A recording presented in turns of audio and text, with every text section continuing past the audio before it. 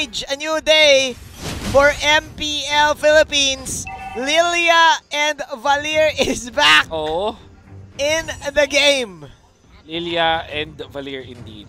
Ang interesting dito is si Harley gagamitin nilang jungler. Sa kabila naman, it's going to be the Lunox na standard naman para kay Benny Cutie.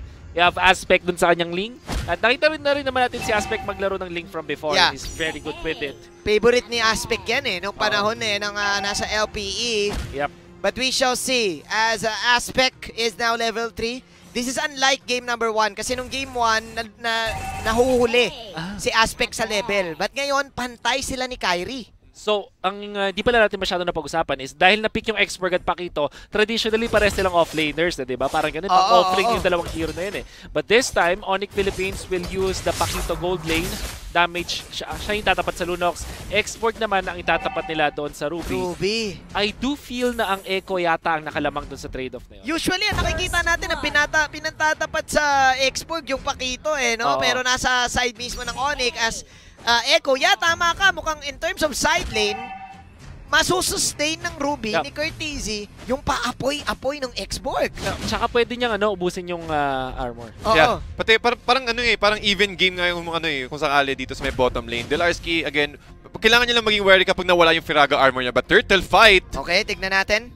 As Kyrie, oh my God. Clutch retribution from Kyrie to get that turtle. And right now, onic Philippines on the go as the Aspect will just go for the flinch boys out. It's a 1-1 trade. Naitabla ng onic bigla yung laban sa first 2 minutes.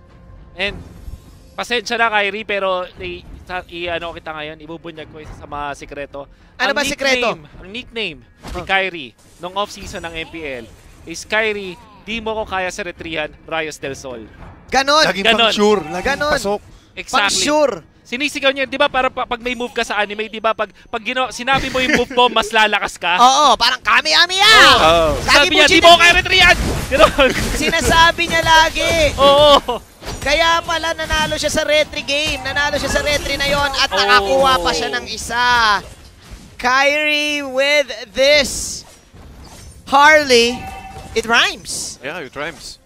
Getting 2 kills as early on, TDZ? Yep, yung nakita, I'm really surprised dito sa galawan ng Echo. Talaga they're always prioritizing on one lane and they're applying a lot of pressure dun sa may top lane. Since alam naman nila na yung Xborg medyo mahirap kasi i-pick off yan Kumbaga kailangan muna hintayin na mawala yung Firaga armor niya. But they are the one na nag-a-apply ng pressure against onic PH. Kahit si Ref Lee siya, makakuha lang siya ng level 4, isang game na kagad, game na kagad. And parang ganyan, game na kagad, pero may hug mula dito kay Vivo as Refresha will miss out the setup. Kyrie is here once again. Deadly Magic, sasabog pa ang mukha ni RK3. Bitin ang damage output. Echo Philippines now with the retreat. Si Aspect ngayon, nakita natin na umiikot-ikot na. Level 6 currently with the orange and the purple buff. Habang sa side naman ng onic PH, level 7 dito si Kyrie. Almost the same ng situation kanina. At nakakuha rin sila ng maraming pick-off. 2-0-0 currently. Kailangan kita tanungin ngayon, Tadsa, na kay Aspect ngayon ang Ling. This time ba, Echo ang merong split mechanic? They have the damage. Para bang napunta sa kanila yung late game damage ng Nathan kanina na napunta kay Lunox. And they have an option to give Aspect the opportunity para lituhin ng onic Philippines. Kaso, posible na magkaroon tayo ng split push dito sa side ng Echo. Kaso ang problema, magiging challenge siya kasi ang daming wave clear ng onic. Ay, oo nga.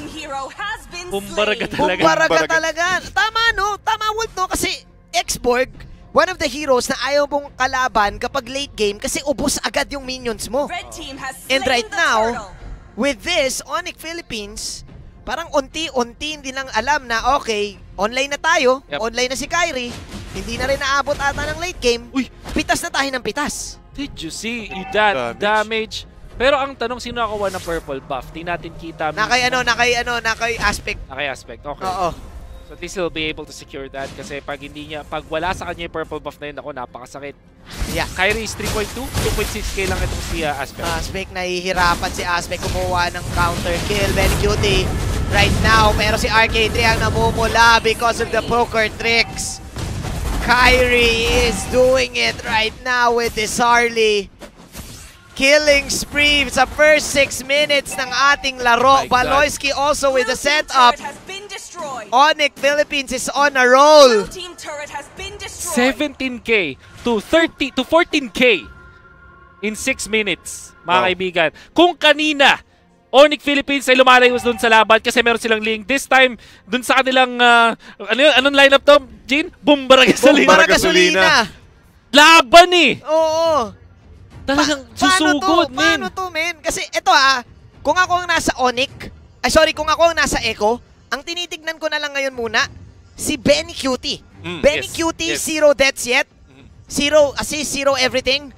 Pero may damage output eh. But again, binabarag kayo lahat ng lanes ninyo, Dads. Yep, yun yung yun yung nangyayari. Sa sobrang bilis mag-lane, mag-clear ng onic, lahat ng lanes, kahit yung top or yung bottom lane, pumupush towards. So, napapwersa na ngayon yung Echo na kailangan natin magdala ng isa doon para maklear ka agad, na pwede rin na kailangan din natin lumaban. So, nakikita dito example, 4 na members dito ng onic nasa bottom lane, habang meron din doon sa isa. Pero mukhang tinamaan ng Deadly Magic, but Courtesy is way too tanky. Pero still, yung pwesto ng onic is talagang pure objective. Pure talaga. Yeah. Oh man, walang tigil, Wolf no? Hindi sila din pwedeng tumigil kasi yung composition nila dito ay hindi kasing lakas ng sa Echo Philippines pag late game. Pero tanong abot pa tayo sa late game kasi yung onic Philippines, kita mo, tatlong toro nila patumba. Dumidrip yung Bumblebee, men.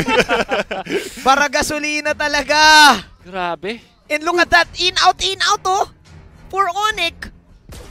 Echo Philippines, sumusubok sila ng setup with the Ruby ni Courtesy kanina. 4 flickers pang setup yan lahat. And now, onic, they ain't stopping. Yep. Ang ginagawa na lang ng Echo ngayon, Wolf and Dads, kumuha ng trade. At least nakuha ni Aspect yung top lane. Yep. Pati, kita mo naman, si onic habang nagko-convert sila sa may mid lane, habang pinapwersa nila na, okay, iti-take down namin tong mid lane turret. Nandun yung attention lahat ng Echo na nagkaroon ng free space dito si Kyrie for them to solo the turtle. At naipapansin natin sa ilalim ng score ng onic, 2 kaagad. The first 2 turtles is napunta kaagad sa onic. At yun din yung reason kung bakit sobrang aggressive nila at lumalamang sila dun sa net worth. So, on na kaagad. Na-activate na yung snowball potential dito ng onic. Grabe yun. Paano ka makakabalik agad dito kung online agad yung kalaban mo? Well, the usual thing that you can do is humanap ka ng pickups. Meron kang Cho, meron kang Ruby, tapos meron kang damage out mula sa Ling and Lunox, gamitin mo yan. Ang problema nga lang, nakuha na yung magic item na pangontra sa Echo Philippines. Having the Radiant Armor para kay Bimo makes it so na yung early game dapat na damage output ng Valier pati ng Lunox ay mawawalang bisa muna sa ngayon. Hindi niya na mararamdaman. Oo. Well, actually, naka-Radiant Armor din naman si Raflesia. Pero kasi... Main damage kasi nila yung yung si Benny Cutie pati si RK3. Kung meron kang Radiant Armor tapos meron ka pang magic defense magic na shoes. Boost, magic shoes, talagang hirap. Plus meron ka pang tenacity. So yun yung magiging sagot dito ng onic. Uy. Tama ka, TDZ. Napakakunat ni Bimo and Raflesia. Grabe yung onic. Nahulog. Hindi sila mapili. Kahit tank yun, it's just a roam. Position 5, technically speaking. Okay lang. Inultihan ng Kufra, inultihan ni Kyrie. Pero alam mo yung resulta nun, hindi siya big team fight whatsoever. Isa siyang kill sa isang supporting role lang, pero nakapag-push sila ng Torre. Yeah. Hindi tumitigil ang init ng onic. Muli bang nagbabalik ang onic magic sa MPL? Echo Philippines playing again another comeback game. Wow. Hindi na naman gumana yung early game na gusto nilang magawa.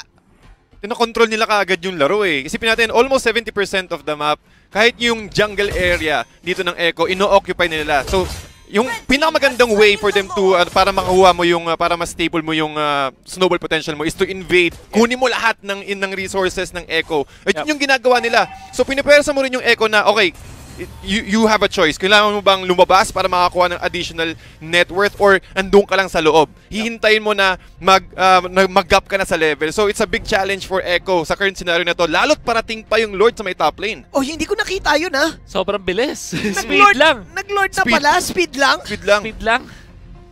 We're talking about speed, war access para kay Pakito and para kay X-Borg. So speed talaga, men. Tapos meron pa silang AoE slow, Ice Queen 1 para kay Baloyski. Echo Philippines, kailangan nilang dumepensa. Sa pagdepensa nila, bawal sila mawalan ng kahit anong tore sa ngayon. Tapos makakuha sila ng kill. Yan yung way nila para makabawi. Let's see if that will happen. Mukhang hindi. Ang bilis, nagugulat ako. Ang bilis! Napakainit ng onic ngayon. Boom para gasolina. Then dami nilang What poke, is this? Raplesha falling down. The Lord goes down. But there you go. Dlarsky with the Viraga armor out. Hatred. Wolf, paano hindi maubos yung Torre? Ubos na nga. Ito na yung tunay na laban dito. Poker Drink, Shaming out of Kyrie. Ayun na yung setup mula sa Cupra. 2 heroes remaining for the side of Echo. Aspect and RK3 remaining. Pero tumitipi na ngayon si Nabibo. Tumitipi na lahat ng nasa side ng Onic. And it's Onic time! Taking this series